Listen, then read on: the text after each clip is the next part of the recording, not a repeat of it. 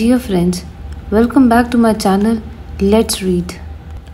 From the timeless collection of Malti Joshi, let's read Resham ke Dhage. Let's begin with the story. After winding up my entire work, I was preparing myself for my afternoon nap when my conscience warned me that only few days are left for Raksha Bandhan festival.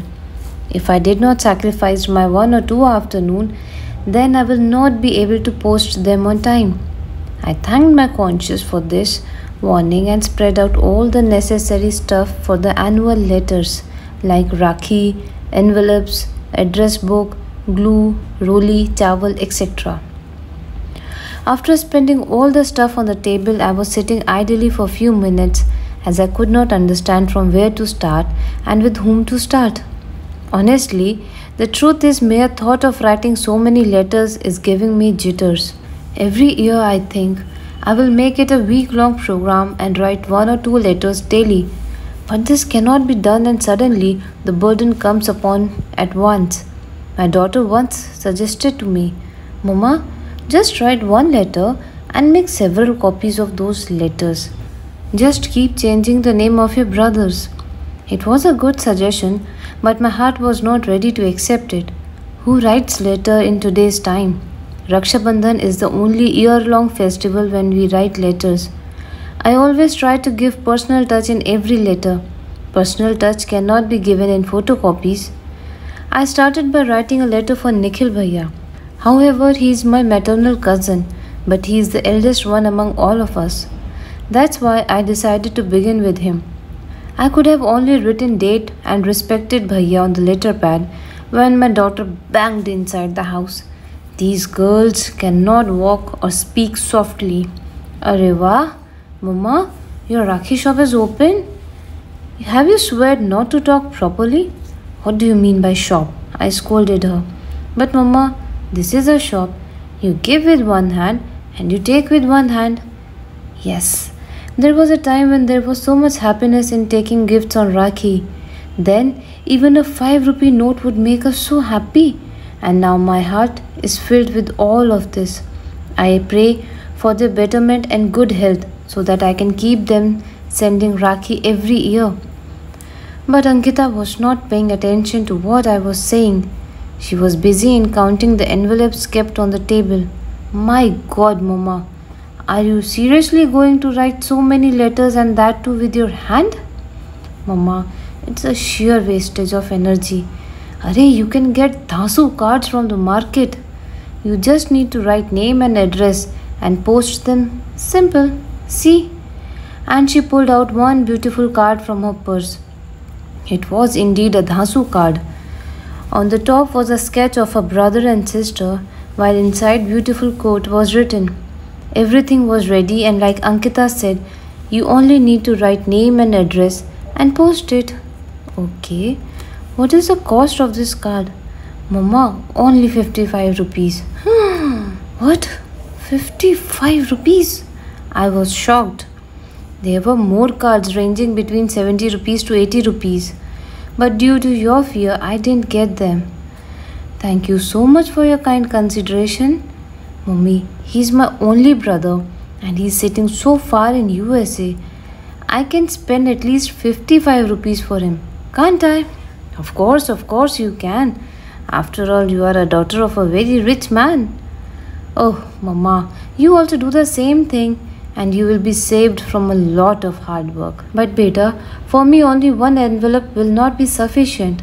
See, Mama, for both of your real brothers, you can send these cards. And for your cousins, you can purchase a 5 rupee envelope. Ankita, I said in a stern voice, in our family, brothers are brothers only. There are no cousins. Ankita understood that her mother is in the mood of giving lectures now, and she thought that to run away from here will be a better option. She climbed upstairs to her room, humming a beautiful song. However, what I said was the truth. In our times, brothers meant brothers. There was no concept of cousin. If, while introducing, they would be addressed as Chachera cousin or Mamera bhai, they would feel insulted. I still remember an incident from my niece's wedding. It was the first wedding of the next generation. That's why nearly all the relatives were present. On the wedding day, there was a lot of hustle and bustle. It is difficult to meet everyone amid those rush. Next day, since I was the bride's bua, I was sitting relaxed and I was introducing everyone. When some 10-15 relatives had been introduced, then the groom's Mamaji puffed. Bhabiji, are all of them your real brothers? I was silent now. What to answer, and especially when I was introducing the person who was standing was actually not a relative of ours. He was the son of Munshiji, Sunil. We all have always considered him as our brother, and that's the reason why he came to attend the marriage from Bangalore. But how to make them understand this thing? From here, Sunil picked up the thread and said, Arey Bhai Sahab, you only remember that she is the eldest bua of the bride, Parul. There is one more incident, somewhat similar. Once I was traveling from train and on the front berth, two ladies were sitting, maybe Devrani Jethani. They were coming back from any wedding as they were discussing the atrocities that took place in the marriage. There were two kids, a girl aged somewhat 5 or 6 years and a boy. Boy was small. Both the ladies were so engrossed in their gossip and were not paying attention towards the children.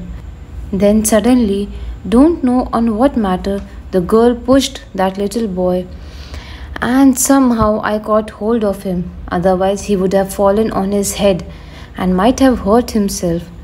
I pampered the boy and said to that girl, Beta, he is your brother. You should not push him like this. On hearing this, that little brat gave me a spontaneous reply. Auntie, he's not my brother. He's my cousin. I was stunned on hearing this. I was surprised that no one said anything. Instead, both the ladies were busy in praising her accent and spoken English. What should we call this? Modernization or being elite? Mumma, please give your pen. My pen is not working properly.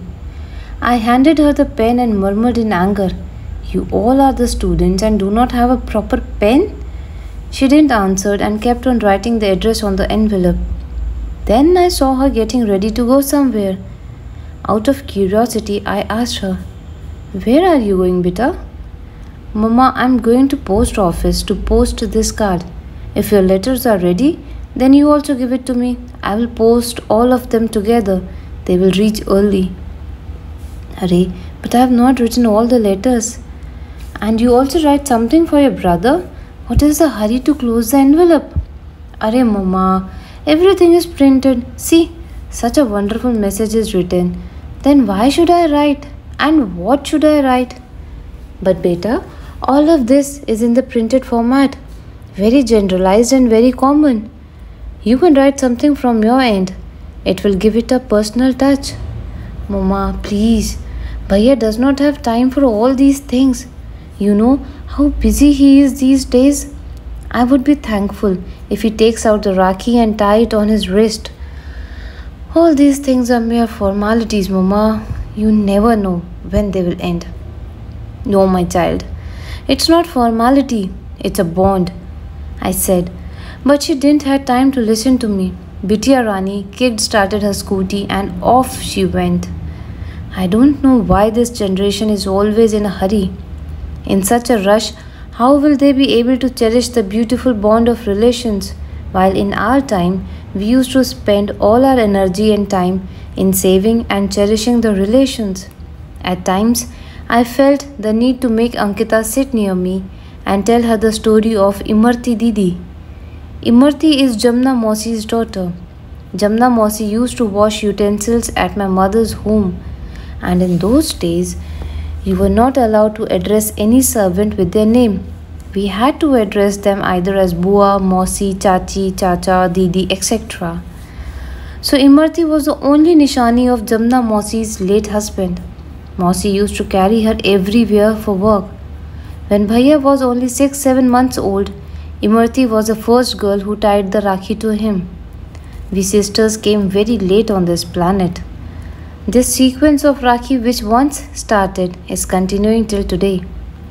Respecting this relation, in Imarti's wedding, Ma gave her 21 utensils, 7 saris, gold earrings, nose ring, and many more things.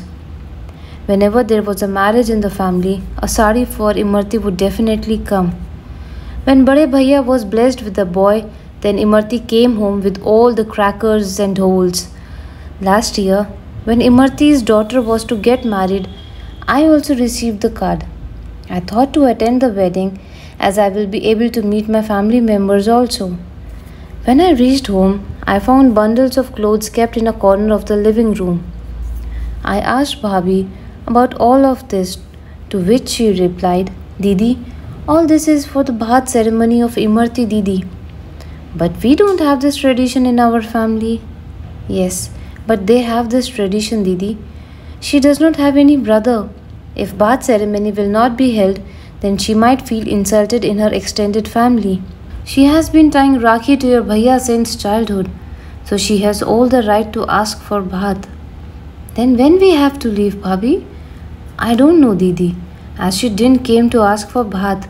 I even had a fight with him as we have purchased everything and she didn't even bother to come. I felt very angry. I took a rickshaw and immediately went to her house. She was very happy on seeing me and hugged me tightly. I neglected her warm welcome and said, Waise to you keep on ranting Bhaiya Bhaiya, Bhabhi Bhabhi, but in your daughter's marriage, you have forgotten them? She was standing dumbstruck and said, Didi, I had sent the cards. You don't send cards to your family members. If you would have gone to ask for Bhaat, then had this been an insult to you? Tears filled her eyes and she started crying.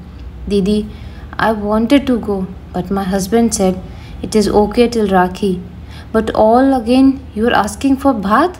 That will be too much for them. Why to bother such noble people? He said, and you agreed to this? Couldn't you say that your Bhai and Bhabhi are not that bad? I left after thundering. Hardly an hour would have passed when Imarti came at our doorstep with her extended family members singing the Bhaat Geet. Bhabhi did her vidai with all due respect, and in the evening we went there with full dhol and band. Everyone gave us a massive welcome at the gate, and then Bhaiya Bhabhi fulfilled all their due responsibilities of an elder brother and Bhabhi. They had given Chanderi sari and gold earring to Kajal. Baskets of fruits and sweets were also sent in abundance. The entire ceremony ended with music, folklores and dance. It was drizzling that evening, and I still can remember Imarti's melodious voice humming the lines, Mat barso Indra Raja, Mera Ratan Bhataiya Aayega. Dear friends, this was the end of a beautiful story. Please stay tuned for more such stories and do not forget to like, share and subscribe the channel. Thank you.